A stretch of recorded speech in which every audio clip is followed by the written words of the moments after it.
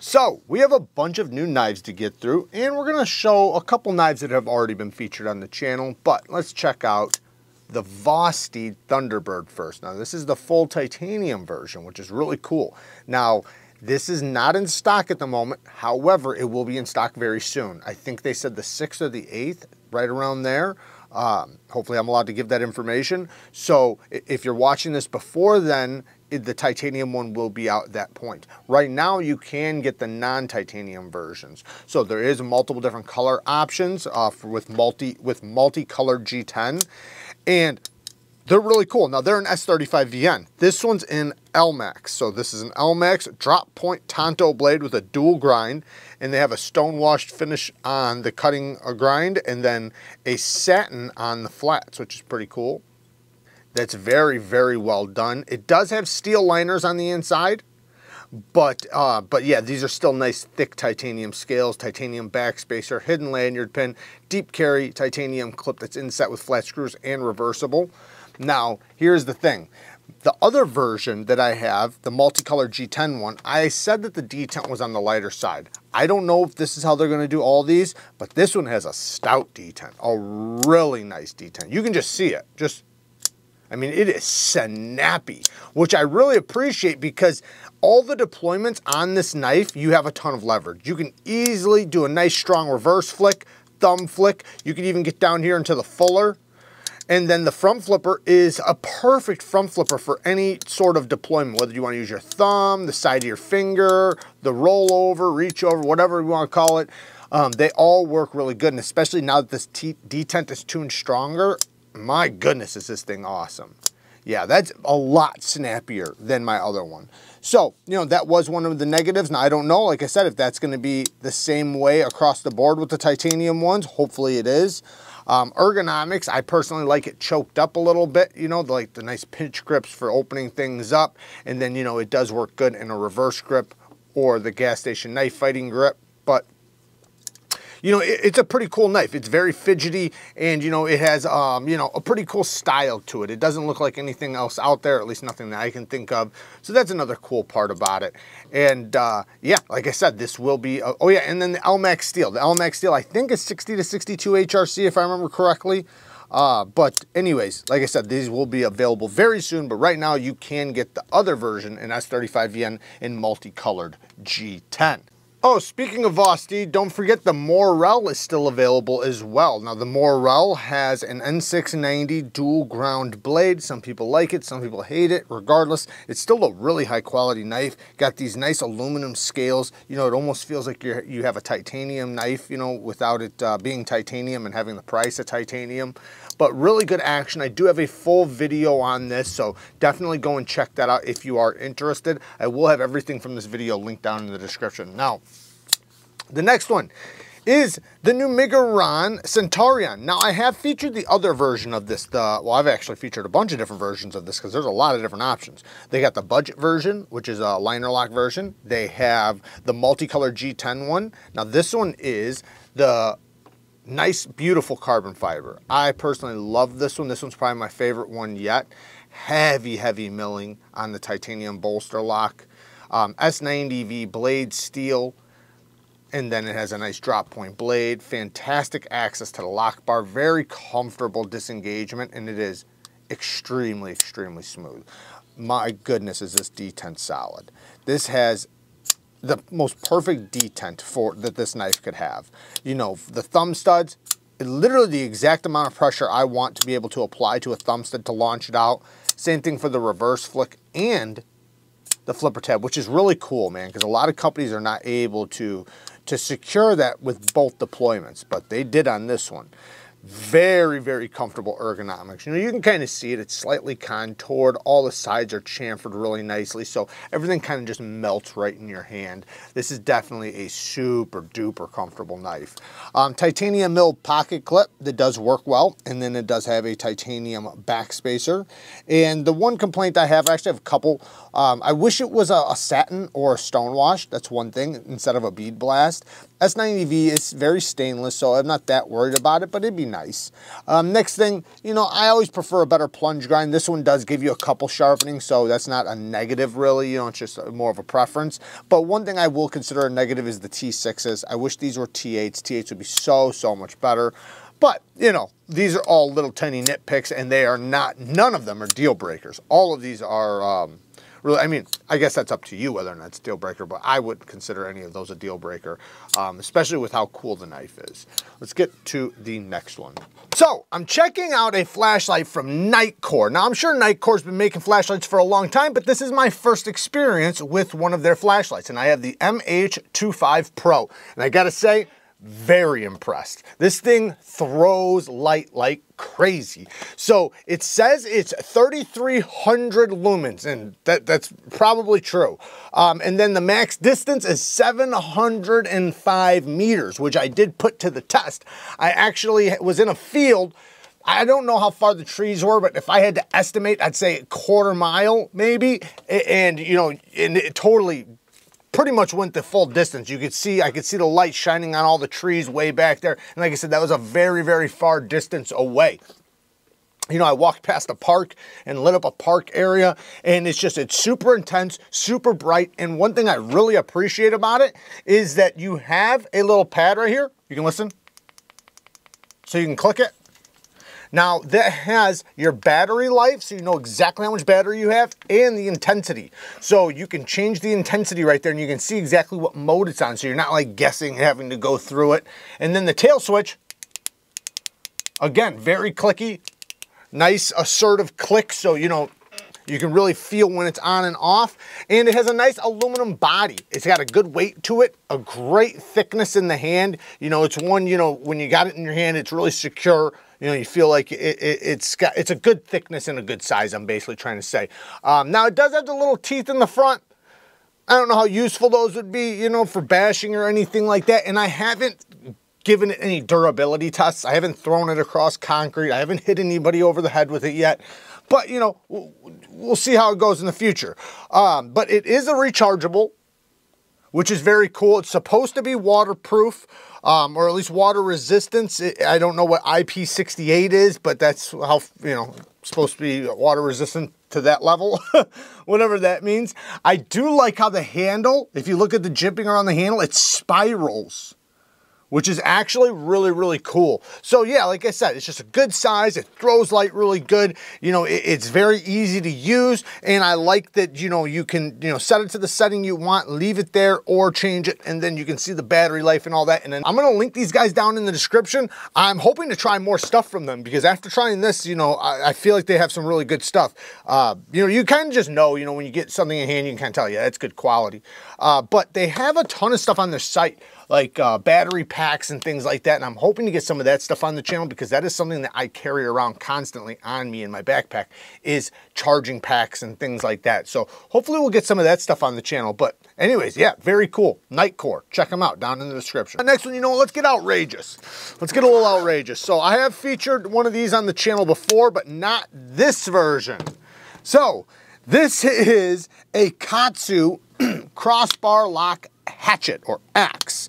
Now, the thing is my other one came with G10. This one has shred carbon fiber handles and then the other one I think was D2 steel. This one's SLD magic steel, which is a very tough steel. And you know, I did use my other one, the D2 one, and I used it quite a bit. I was, you know, hacking some stuff with it. And the lock held up really good, even without the pin. However, you still do have a pin back here. So it's a glass breaker, and you can unscrew it, and you can lock the knife or you can make it have basically like a fixed blade where it's very secure to where you're not going to have to worry about it unfolding on you because this pin will stop it. So even if you unlocked it, it doesn't matter. It's not going to be able to move. So it just kind of makes it even extra secure. But to be honest, you know, this is just cool factor. That's what this is. Is it practical? you know, I mean, you could have it in your truck for a just-in-case type of thing. You know, with the glass breaker and everything, you know, you could consider it a weapon. That's for damn sure. It could definitely be considered a weapon. And that's probably where it fits the best, is as a weapon, more so than as an outdoor tool. But, you know, you could improvise with it. I did, like I said, I've chopped wood with it. Not with this one, but the other one, you know. And what's cool about it is I do like how you have this choke up spot. And if it did fail because you didn't have the pin in, it's not going to hurt you. You know, it'll just kind of lock back up. It might pinch your finger, but it's not going to cut it off. But, you know, you can kind of use it, you know, like say to shave wood and things like that, which is very comfortable, you know. It does have a nice grind on it, as you can see. Does come down to a nice cutting edge. It is very sharp. And yeah, and then the crossbar lock. We all know crossbar locks are very strong. Now the lock face geometry has to be well done. And on these, I have found them to be very well done. No problems with the crossbar lock on this. Like I said, I didn't even fail it without the pin. So I did notice on my sickle one, my folding sickle, which I do really like and I think they're really cool. That one did fail on me a little bit. It's just the positioning of the sickle, but it's really cool though, man. A folding sickle is just badass. So, and I imagine for anything self-defense, you're probably not gonna have to worry about that as much. But anyways, these are both of them, the sickle and this is very easy to deploy and get to work. You know, like I said, these are cool factor, self-defense tools, whatever you want to call them. But, you know, they're like I said, they're kind of like Batman tools, you know, where they're just really cool. Now, like I said, the crossbar lock is very strong and you know, all the stop pins and everything are nice and large on this. It is very robust and it does feel like it was made to be swung, used, and to hit things. I kind of like to do that, and then I also like to just pop it out. Just give it a little thrust and it'll pop right out. So anyways, it comes with a beautiful case, and you can get, I think this is sold separately, but you can get a nice little holster for it so you can carry it in the field, which is really cool. You know, so if you do want to carry it, it does have a tech lock. And what's cool is these tech locks, you could switch this to something else if you wanted to. Great clip option. I personally love these things because it makes it, what the heck's going on? Oh, push it in. So you can just clip it right around your belt without taking your belt off and lock it on, and then if you want to rotate it or anything like that, you easily can, and you can remove it just as fast. And see how it has the pattern? That means you can move it and turn it whatever direction you want. You know, say you want to carry scout carrier or anything like that, because like I said, you can put it on other things. You don't have to have it on this exact thing. But anyways, I think that's the way it goes. Does it go this way or that way? Oh, it goes this way. So yeah, very cool, and you know, it's different, you know, and that's what I love about it. And I do have a full video on that if you want to check that out. I also have a full video on the sickle that you can check out. Let's get to the next one. Now, the next one is the Mini Bay. Now this is an absolute fidget toy. It is so addicting. Like if you have this sitting next to you at a desk, you will not stop fidgeting with it. It's literally an adult fidget toy. Now it is, excuse me, it is in 154 CM blade steel, little sheep's foot blade, beautiful sharp control and plunge grind. It is a double detent knife, so it has a flipper tab, and you just push the spine to slap it shut.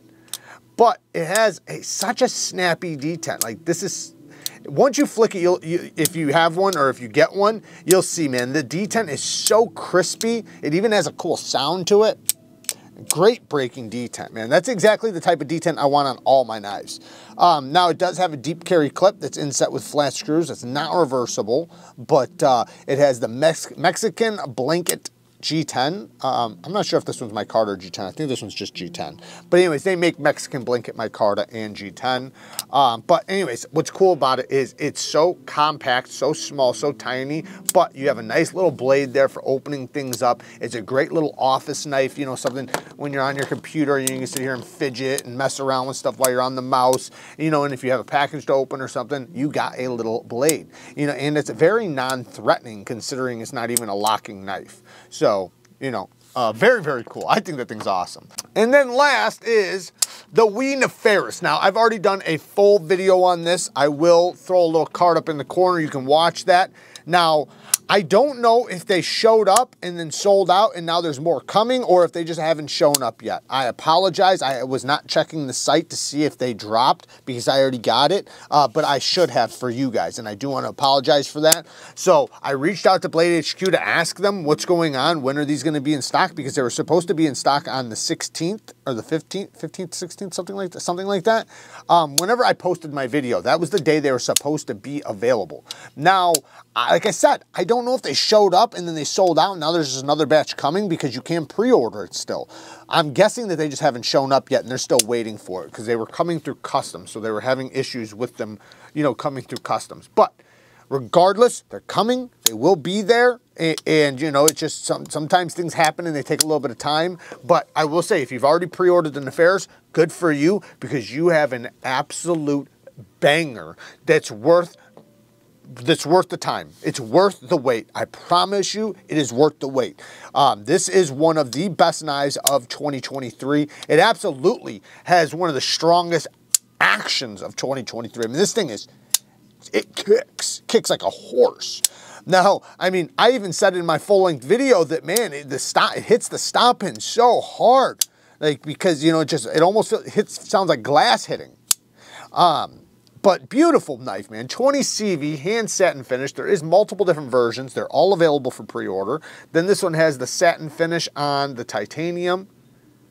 And we have a hidden lanyard pin back here with the nice blue accents. Gotta love that. The dropping action's really smooth. And then another thing, I should have mentioned this already. The flipping action's outstanding, right? Good access to the lock bar, very smooth on the drop. Equally as good as the reverse flick and thumb flick. The reverse flick is super duper good. Very ergonomic. Now, personally, I like the choke up spot. If you're back here, you are a little bit away from the edge, but to me, it's still very comfortable. And like, you know, for like a self-defense situation or something like that, that's where you'd want to be. But for regular general EDC, choking up is going to be the comfortable spot. This clip point blade is extremely useful for EDC. Go watch my full video. Like I said, if you pre-ordered it, good for you. You got something amazing coming. If you have not, this is definitely one I recommend for people to get, because I can't imagine somebody getting this and being disappointed. I really can't. It is really good. So anyways, watch that full video. I go into a lot more in-depth detail. Work hard, stay tough. Until next time, peace.